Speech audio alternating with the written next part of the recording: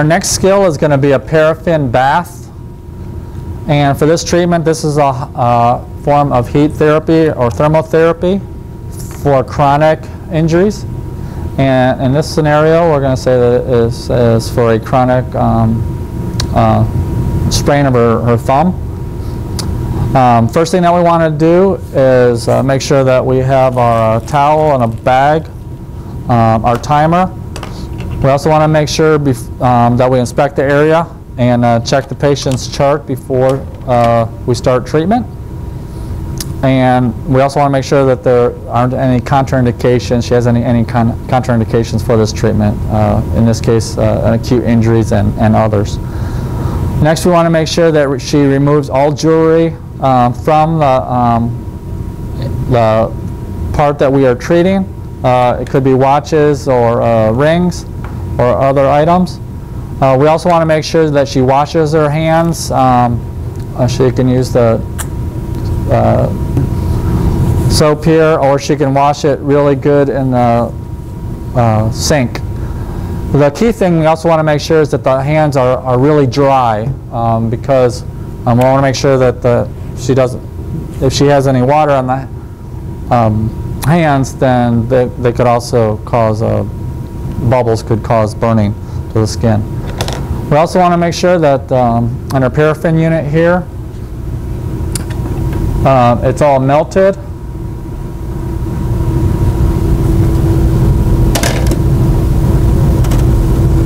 And clean. The temperature of this is 130 degrees. And what we're going to do, want to instruct the patient is there's two different methods that we're going to be teaching. One is the dipping method. We're going to dip it, and it's actually immersion. What she's going to do is she's going to dip her thumb above the injured joint that you want to treat, and she's going to hold it in there briefly, and then hold it back out, let the wax dry, and then we're going to repeat that about 6 to 10 times. But every time after that, she's not going to go the depth. She's not going to dunk her thumb the depth as the first immersion. A couple key things that you need to remind the patients is that they do not want to move the hand while it's either in the wax or out of the wax when the wax is drying. And also remind them that the wax is hot. The initial one might be a little bit warmer than the others, but it shouldn't burn her. Okay. So again, after the hand is ready and dried, she's going to stick her thumb in, go just above the joint, and pull it out. Again, reminding her to keep it there, and again, let the excess wax drop into the unit. Okay, and then once that's hardened, dried enough, she's going to dunk it again, but just remind her not to go to the first, just below the first dip that she did. A little bit lower. Okay. Pull it out. And like I said, we would repeat this 6 to 10 times. And each time each layer is making it a little bit warmer on the bottom layer. And again, just for time's sake, we'll stop after this third one. And then after this one dries, for the immersion treatment, what she's going to do is she's going to immerse her thumb and keep it in there.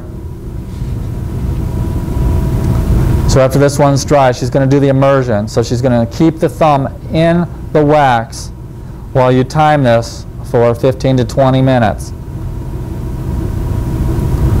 Okay, again, reminding her not to move the body part. Okay, that's the immersion treatment. Okay, another technique that we can do is the dip method or the pack or hand method technique. So we would pull that thumb out and pretend that was the 10th, 6th to 10th dip that you put the hand in. And then after that one dries, make sure that one dries again. Make sure that she doesn't move the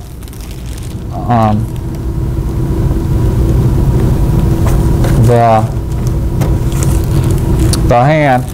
We're going to put this in a plastic bag over the top of this one to help seal keep the wax in there, the hot wax covered.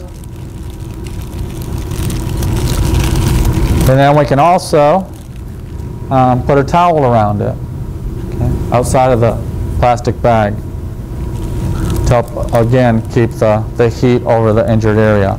We can also keep it elevated. And again, this is where we would set our timer for the 15 to 20 minutes.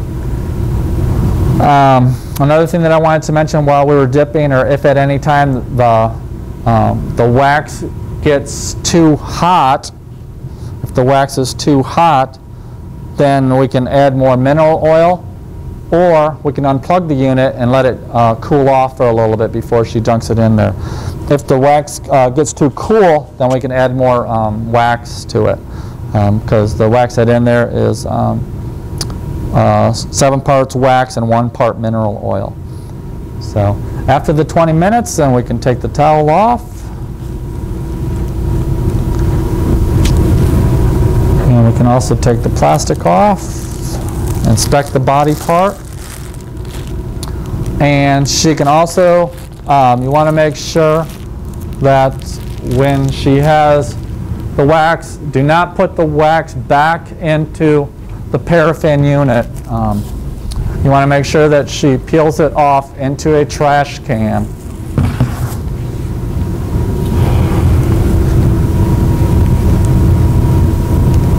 And does not reuse it or make candles with it. You can also, again, inspect the area, set up a next appointment, record the chart, and that is it for the paraffin bath. If you need to add more wax to it or clean it out, just make sure that you do that appropriately as protocol for your facility. That is it.